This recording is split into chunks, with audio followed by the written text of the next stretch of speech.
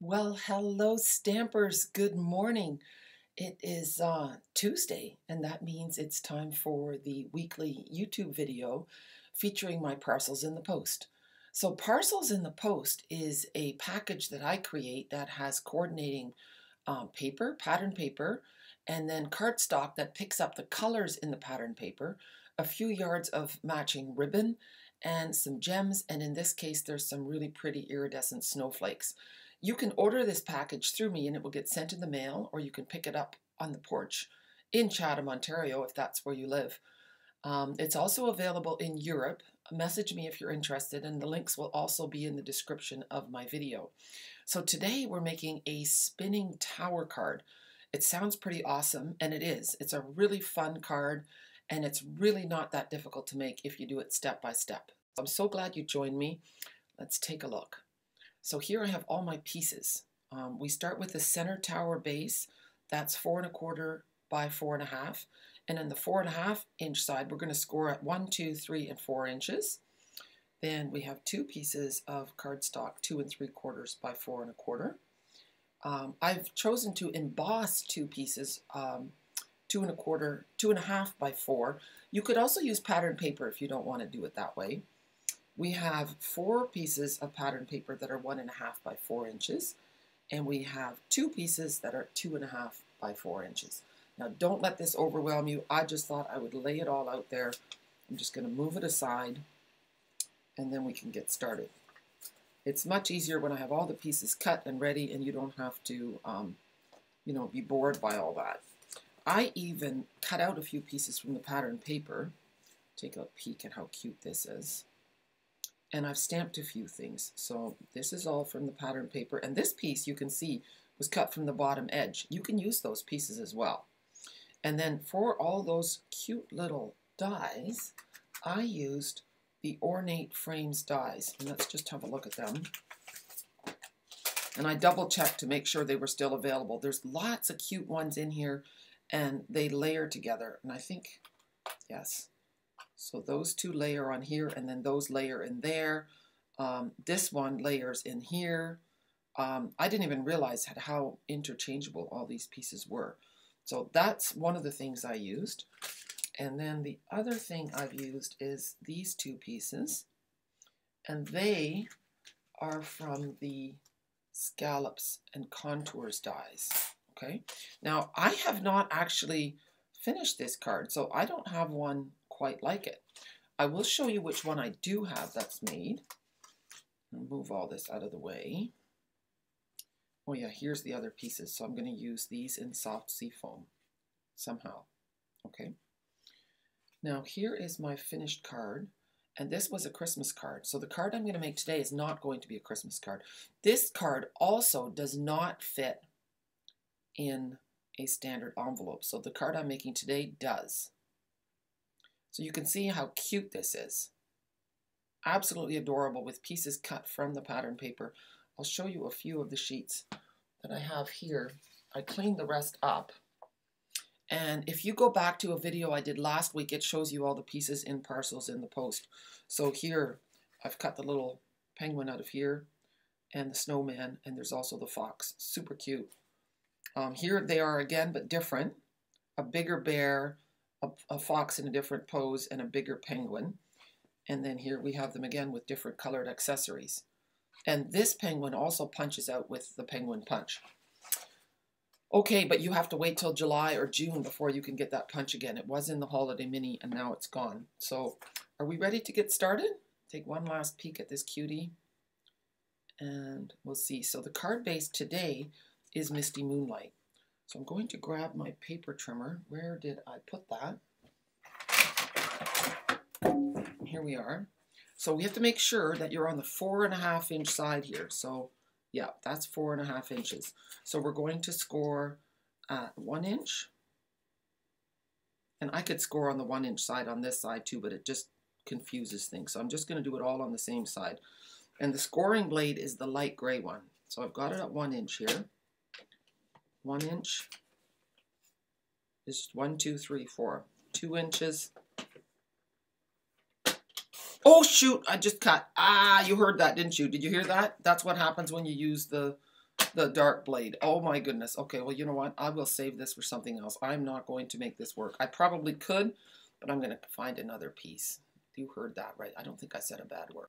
Okay, so I'm just going to a new sheet here. We're going to go at 4 1/4. And that's the cutting blade. You know that sound. 4 1/4 by 4 1/2. Sometimes, you know, you could take the blade right off and then that won't happen. Let's tuck it up there. And you know what? This time I am going to go on this side for the 1 inch. 1 inch. Okay, gray blade, 1 inch. And then we're going to go, just when I was saying how easy it was, 2 inches. Crazy, isn't it?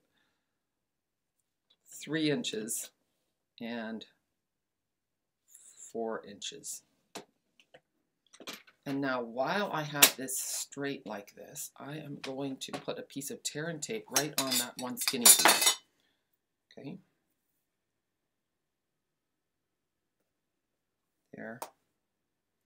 And now we're going to use the bone folder and just score on all the lines. So this piece forms the tower part, the column that all the other cards are attached to. Okay, so we have that nice. And now I'm just going to fold it in half like this, and then it will glue on here. Okay, let's give it one more score. There. Yes, if you think about all the paper that you waste sometimes with bad cuts, it can add up. So just lay it flat,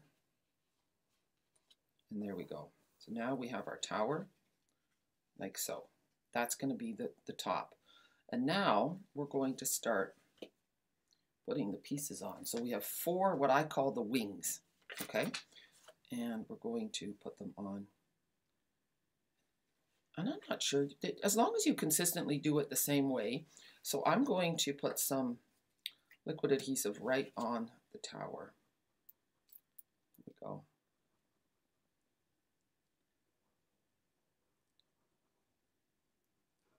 And I always say I'm going to decorate them first, and then I don't do it.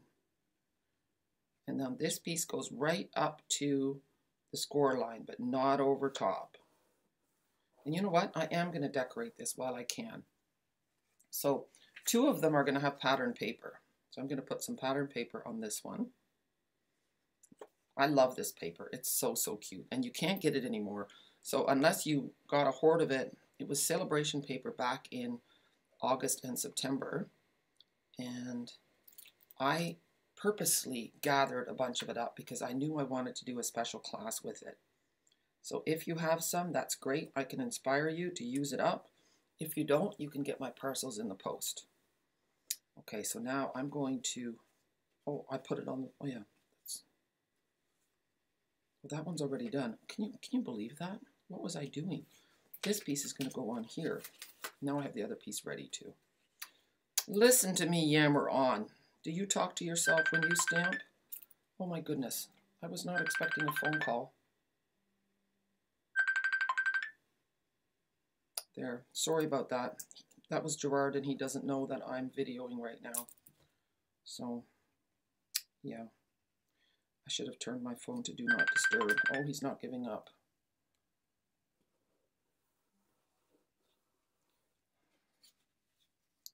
So, you know what? No, I'm not going to pause the recording either. Hopefully he gets it. And if not, okay, so now these last 2 pieces are going to have a embossed piece on them. And in order to make that stand out a little bit more, I want to do a little bit of sponging. So I'm going to use my sponging brush. I'm going to see if I have one that has blue ink on it. This one has green. I have found my blue one. So here we have it. And there's my Misty Moonlight ink pad underneath my trimmer. So this is just going to make it pop. Just move that out of the way. So just dab it on there. Start off the edge. And just do this. It will also pick up on some of those raised dots. This one was embossed with the Dotty Hearts folder. So I was thinking, you know, wintertime, Valentine's Day, you can always send love. It doesn't have to be for Valentine's Day.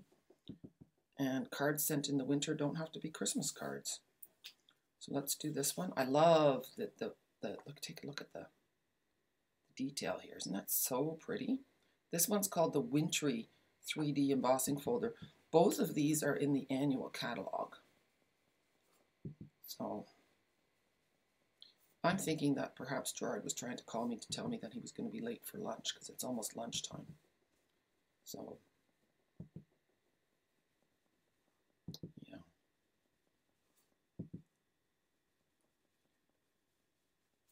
There we go. Did you know that in Holland, in Schravenzonde anyway, at 11 o'clock, the church bells toll.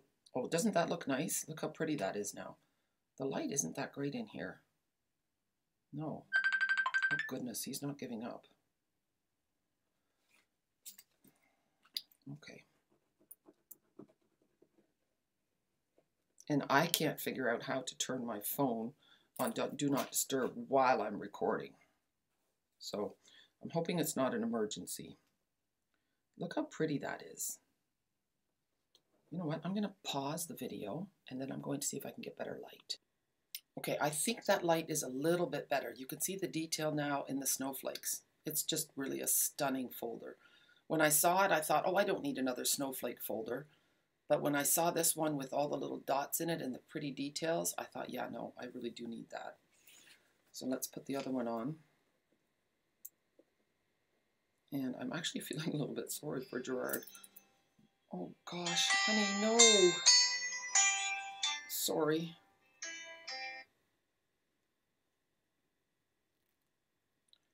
Yeah, and I'm not live, so he can't possibly see that I am recording. Yeah. Things like that ever happen to you? Life is never simple, is it? But if I answer the call, then I have to start the video from the beginning, and I don't know how to piece videos together, so I'm not going to do that. Sorry, this is going to be the video from hell. Okay, so now I'm going to turn it. That one's on there. Now this one's, oh, he's just not going to stop. Jonge, I'm in the middle of a video, so now you're videoing. I'm talking to you on video. I can't talk right now. Is there an emergency? Okay, yeah. All right, I'm hoping I'm still recording, but I'm not. All right, guys, you know what? This video is going to be in 2 parts. That's just the way life happens sometimes, I guess. I'm going to see if I can get this to connect.